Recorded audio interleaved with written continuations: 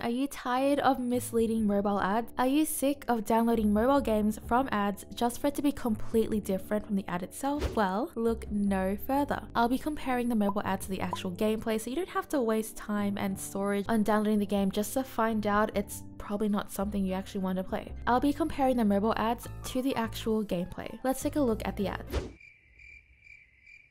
So in ad number 1, you have to pick up the animals to take to the farmer at the end, avoiding obstacles that can stop you. So it looks like a cute little strategy game. Just time it right, click away, and reach the end, right? In ad number 2, we have the classic format of trying to figure out the solution. From this ad, you have to find the best way to complete the puzzle. Mobile ads tend to do this a lot, and it's pretty annoying because 99% of the time, this is not the game at all. Actually, every time I see an ad like this, I'm kind of skeptical. And in ad number 3, another classic. You have sheep who are desperately needing your help to escape, so you have to figure out the best way to free them or solve the problem. From just 3 games, we got 3 different ads. This game seems like a mixed bag already. From these ads, it seems like a puzzle-based game with some click strategy type of thing. I have no idea how to explain what kind of game this is.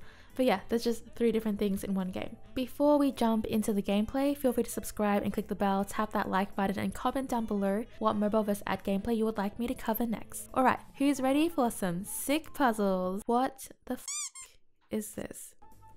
So Township is just looking after a town, really. You have a bunch of people you have to look after, as well as neighbors that you can do jobs for. You're basically a farmer, and most of the time I just had to produce crops to make things to give to other towns. In turn for doing that, you get some coins and XP. You also have to tend to what your citizens want and build buildings that they need, schools, grocery stores, and stuff like that. Building houses will have more people at your town as well, and leveling up unlocks more things.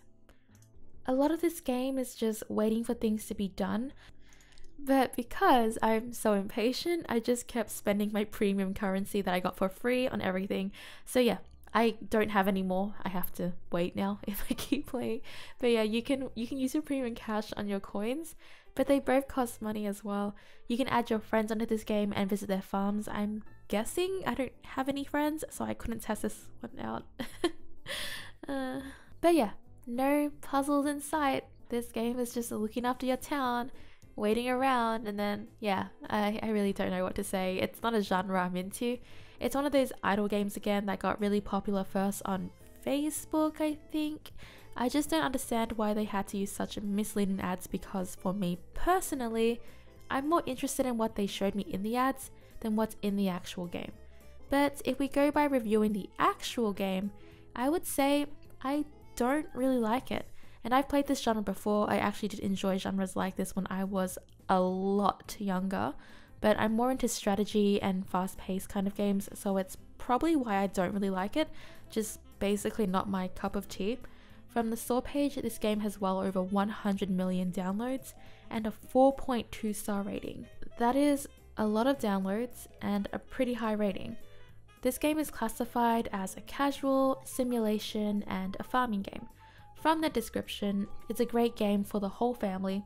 You get to build your dream town, develop your town, you can open things like restaurants, cinemas, and other community buildings.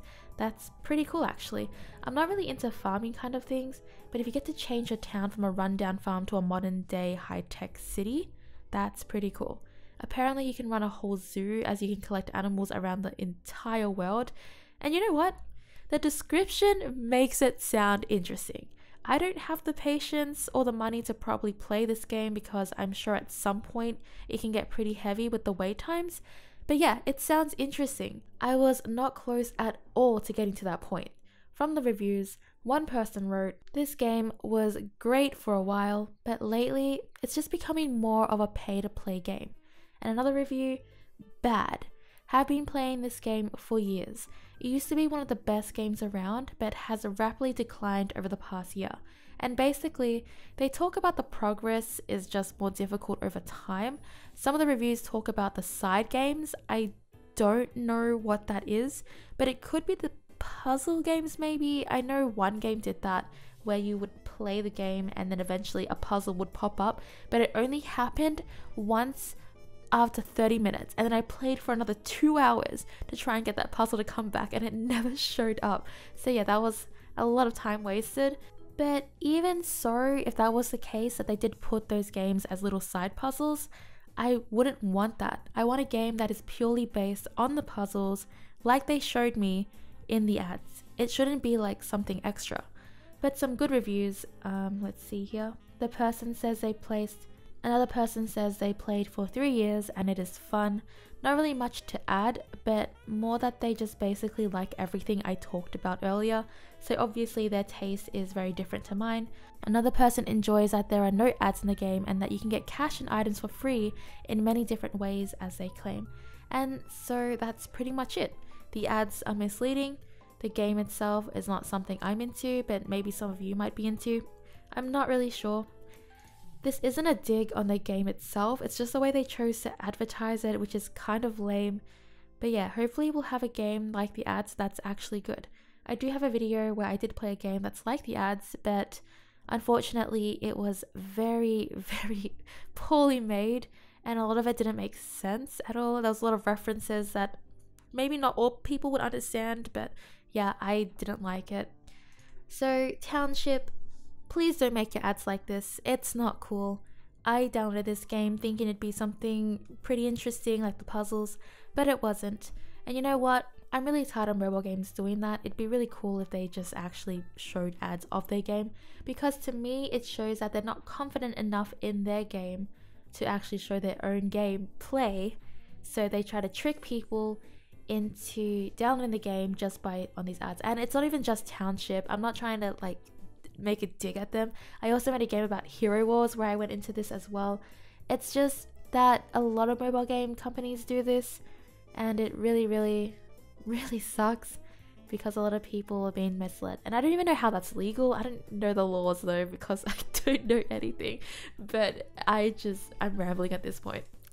But seriously, if there is another game that you think might be misleading ads as well, please let me know in the comments down below. I would absolutely love to check it out and see if it is like the ads or not, because it's really interesting seeing how games are actually to what the ads show. So yeah, that's all for today's video. I thank you very much for watching. Subscribe and click the bell for more games vs ads. Like the video if you want me to continue this series.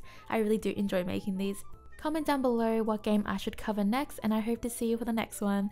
Bye!